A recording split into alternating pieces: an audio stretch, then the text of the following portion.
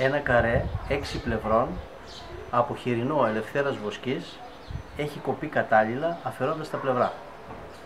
Ένα μείγμα εξαιρετικών μπαχαρικών θα το αγκαλιάσει, θα το σουβλήσουμε και θα το στεριώσουμε μπρος πίσω με ειδικά άγκιστρα και θα το ψήσουμε για πολλές ώρες στη σούβλα. Εν τω μεταξύ θα ετοιμάσουμε τα πλευρά για να τα ψήσουμε στις μικρές σούβλες, για να έχουμε κάτι ενδιάμεσα ώσπου να ψηθεί αυτό το καρέ μας. Φυσικά όταν έχουμε κρεατικά, είπαμε, θα πρέπει να τα συνοδεύουμε πάντα με λαχανικά, ψητά ή ομά και σαλάτες εποχής. Γεια και χαρά, καλή μας φίλοι. Είμαι ο Γιώργος ο Μαλιώρας και μαζί με τον αδερφό μου Ανδρέα κατασκευάζουμε ψισταριές και φούρνους. Μέσα από το κανάλι μας, Grill Philosophy, μοιραζόμαστε μαζί σας το πάθος μας για το ψήσιμο. Αυτό το πάθος είναι που μας οδηγεί να πάμε το ψήσιμο ένα βήμα παραπέρα. Και μην ξεχνάτε πως το μυστικό της επιτυχίας είναι πάντα η καλή παρέα. Καλά ψησίματα σε όλους.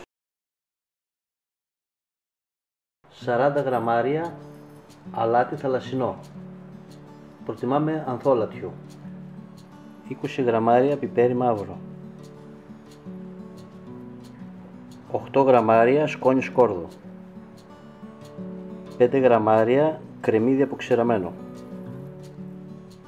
10 γραμμάρια πάπρικα καπνιστή.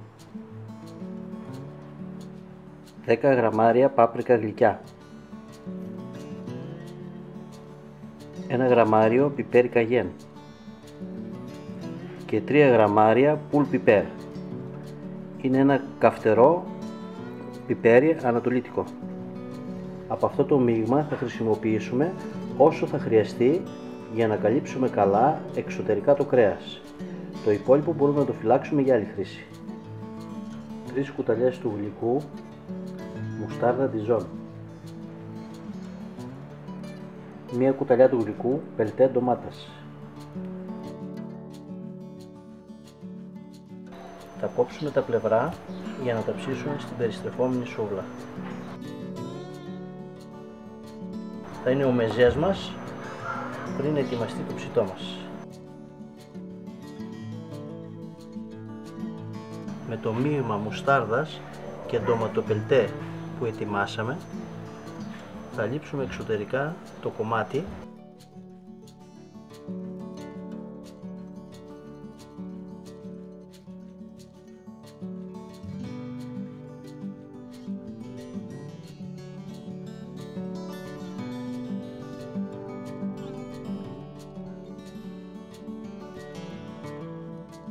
ρίχνουμε το μείγμα των μπαχαρικών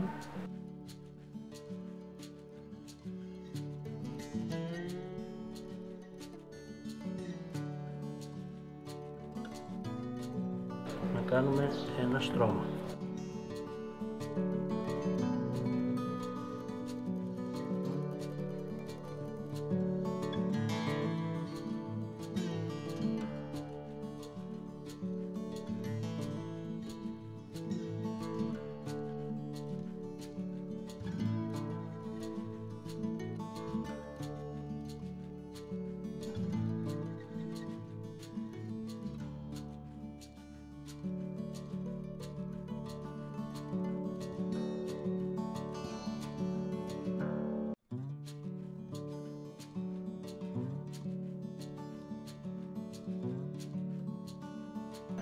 Το απλώνουμε πάνω σε μία μεμβράνη .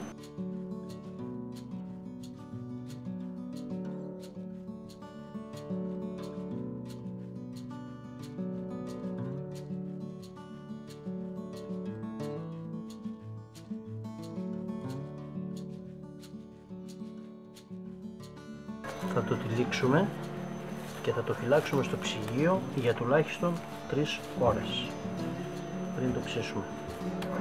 Με τον ίδιο περίπου τρόπο θα ετοιμάσουμε και αυτά που θα ψήσουμε στη μικρή σούβλα και έτσι θα δούμε και τις διαφορές στο ψήσιμο. Βέβαια είναι άλλο κομμάτι αυτό. Εδώ θα ρίξουμε λίγο όμως από το μπαχαρικό.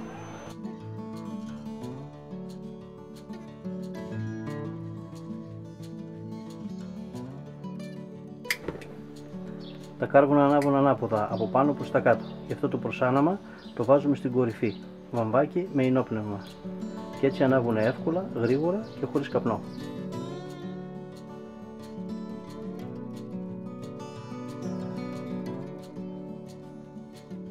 Το ψήσιμο αρχίζει. Είμαστε μακριά από τη φωτιά, αλλά μάλλον θα χρειαστούμε στάχτωμα γιατί τη βλέπω πολύ δυνατή.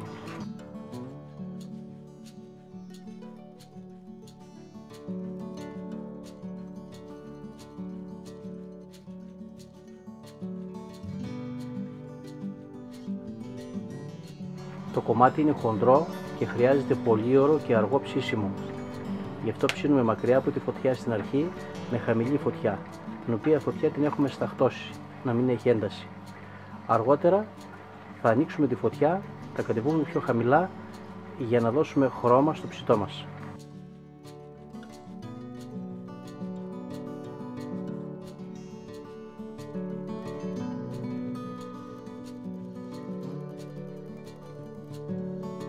Πάντα όταν έχουμε παρέα και ψήνουμε κάτι το οποίο θέλει πολλή ώρα για να βγει, ψήνουμε και κάτι άλλο που θα βγει γρηγορότερα. Σε αυτό βοηθάνε πάρα πολύ τα περιστρεφόμενα σουβλάκια, γιατί ό,τι και να ψήσουμε εδώ θα βγει σε περίπου 25 λεπτά με μισή ώρα. Μας χουμερίζουν τα μπαχαρικά.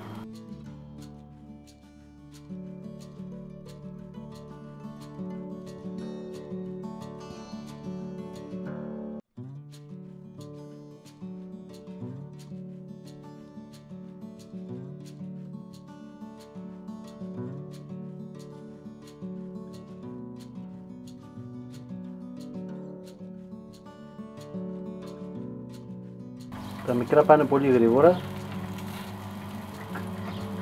αρχίζουν να αφρίζουν, σε λίγο μου φαίνεται θα τα βγάλουμε.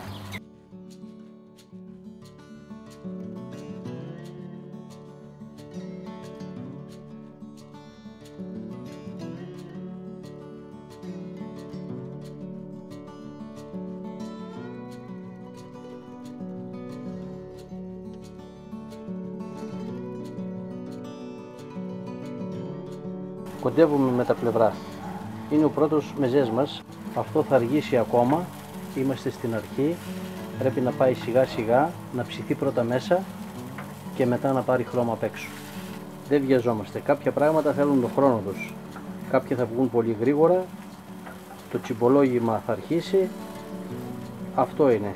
Τρώγοντας έρχεται η όρεξη. Καλή παρέα να υπάρχει και κάτι να περιστρέφεται. Απίστευτο μεζεδάκι. Και επειδή σε πολλούς δεν αρέσουν τα κόκαλα, ο ψήστης σήμερα θα έχει την τιμητική του. Και οι πιπεριές μας για μετά. Έχουμε πολύ δρόμο ακόμα. Ψήνουμε 1 ώρα και 3 τέταρτα και ακόμα είμαστε στην ψηλή θέση. Με θερμοκρασία κοντά στους 45 βαθμούς θα πρέπει ή να δυναμώσουμε λίγο τη φωτιά ή να το κατεβάσουμε πιο χαμηλά. Εγώ απλά πρόσθεσα τη φωτιά που περίσσεψε από το διπλανό ψήσιμο. Τώρα έχω πιο δυνατή φωτιά, περίπου 5 δευτερόλεπτα αντέχει το χέρι μου.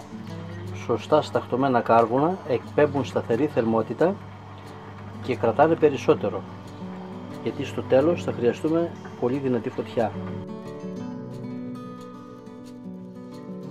2,5 ώρες ψησίματος με χαμηλή θερμοκρασία. Τα κάρβουνα όπως τα έχω εκπέμπουν σταθερή θερμότητα, αντέχει το χέρι μας μέχρι 5 δευτερόλεπτα. Η θερμοκρασία εσωτερικά περίπου στους 55 βαθμούς. Έχουμε δρόμο ακόμα. Με θερμοκρασία κοντά στους 60 βαθμούς κατεβαίνουμε μία θέση παρακάτω.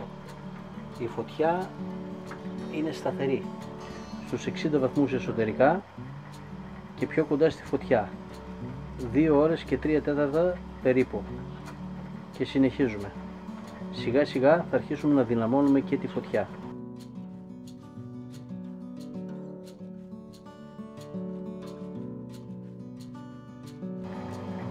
Τινάζουμε τη στάχτη από τα κάρβουνα σιγά σιγά, ανοίγουμε τη φωτιά σιγά σιγά και δυναμώνουμε σταδιακά.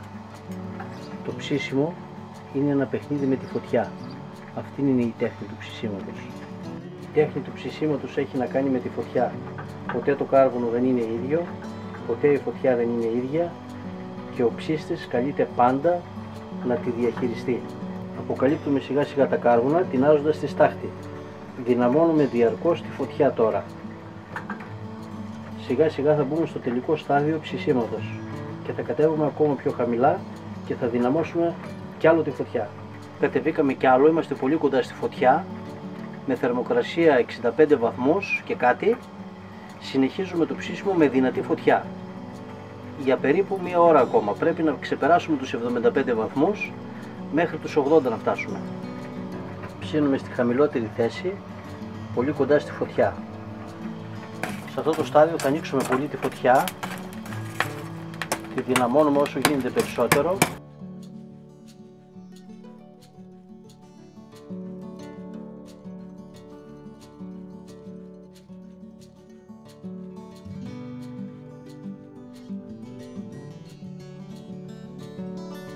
Και ψήνουμε λίγο ακόμα ώσπου η θερμοκρασία να φτάσει στους 80 βαθμούς Κελσίου. Συνεχίζουμε το ψήσιμο δυναμώνοντας συνέχεια τη φωτιά. Θερμοκρασία κοντά στους 80-78 βαθμούς. Έμεση φωτιά μέχρι το τέλος του ψησίματος. Αργά στην αρχή, δυνατά στο τέλος. Με εσωτερική θερμοκρασία κοντά στους 80 βαθμούς είμαστε έτοιμοι για να το βγάλουμε. Τέτοιου είδους μεγάλα κομμάτια είναι αδύνατο να ψηθούν χωρίς θερμόμετρο.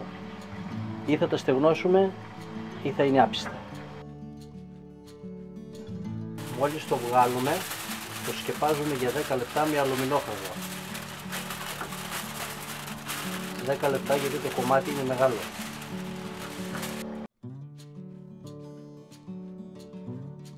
Μπορούμε να το κόψουμε με δύο τρόπους. Ο ένας είναι απευθείας να έχουμε και το κόκαλο. Βλέπετε είναι καλοψημένο και ζουμερό, πολύ ζουμερό. Θα μπορούσαμε να κόψουμε λοιπόν φέτες το κόκαλο,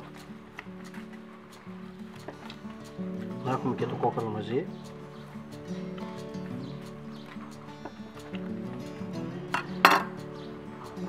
Ο άλλος τρόπος θα ήταν να το ξεκοκαλίσουμε, να κρατήσει ο ψήστης τα κόκαλα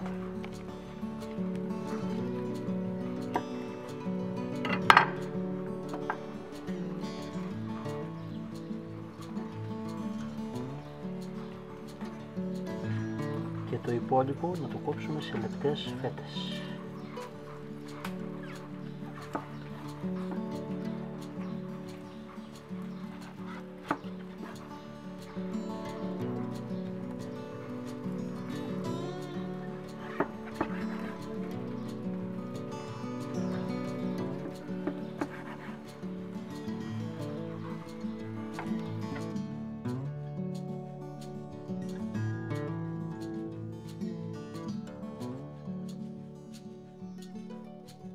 Είναι τόσο ζουμερό, τόσο μαλακό που διαλύεται.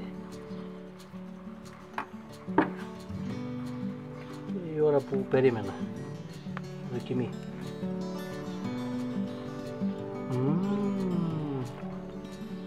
Πολύ μαλακό